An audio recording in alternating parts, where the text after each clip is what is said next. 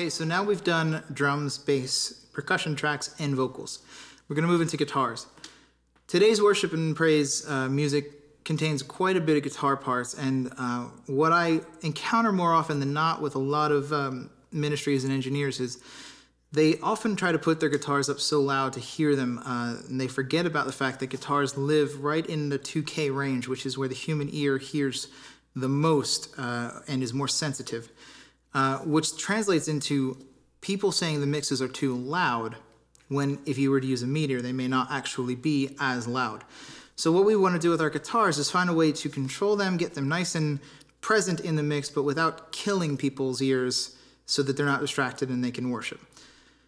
The way to do this is to bring guitars to level and then push them up while you're sound checking and get them to not hurt. It's an easy trick, and often you'll find that you're pulling out 2.2, 2.5, 2K real tight just to get rid of some of that. So what I'm going to try and do is articulate a little bit of that now for you.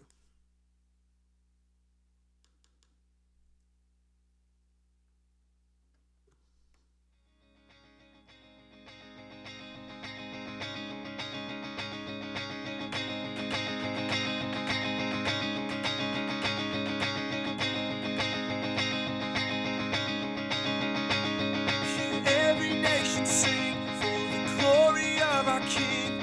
His love is on the rise. Whoa, whoa. Let all the earth proclaim, the sinner and the saint. We're lifting up your name. We say you are God. So you're going to hear quite quickly those frequencies that hurt. Right there, right?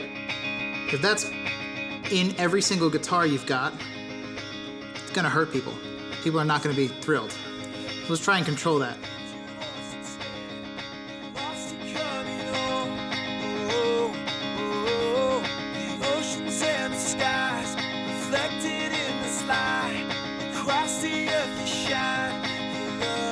Let's give it back.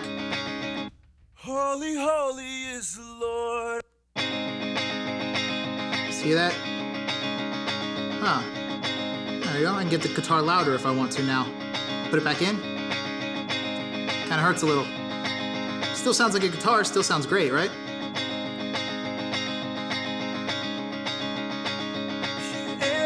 Go ahead and give some sparkle back.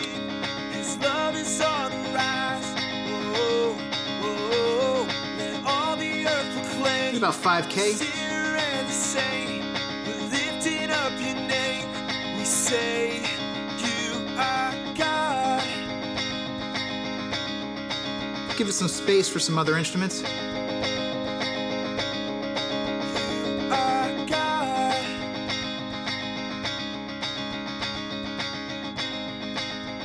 There we go.